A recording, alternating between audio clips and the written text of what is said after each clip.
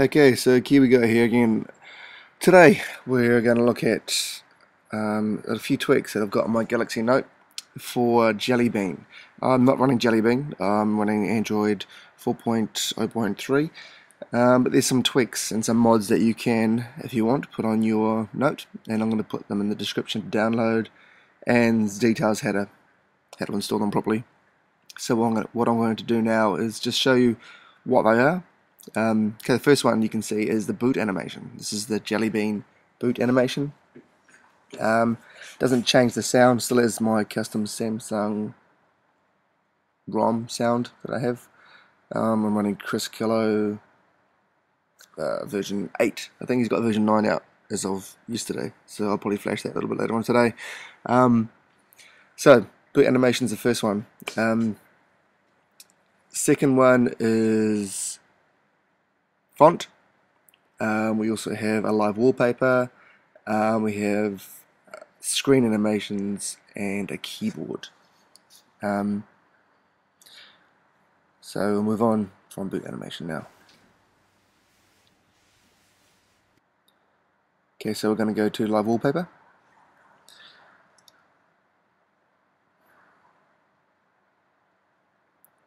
Okay, there's 4 different settings under live wallpaper that you can change the background type. First one you saw little jelly beans flying across the screen. This one has elongated jelly beans, I assume. Next one is little androids flying all over the place. Yep.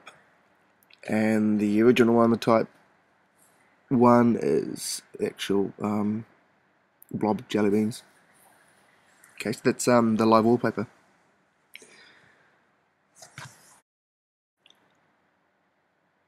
Okay, so the next one, if you pull down your taskbar, you can task away certain notifications.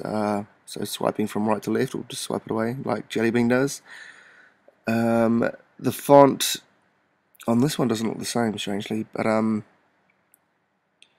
come back to font. So the animations, if you go to an application, you go back, it sucks it away down to the bottom, which is what Jellybean does, and there you go, sucks it back into the middle. So that's the Jellybean animation. Does it in all your applications.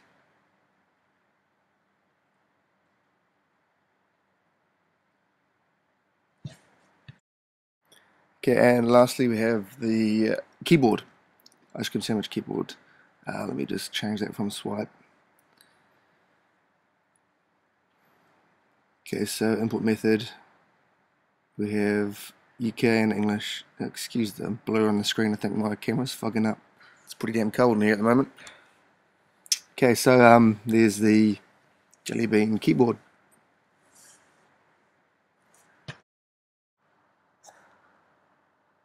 Okay, so that's about it.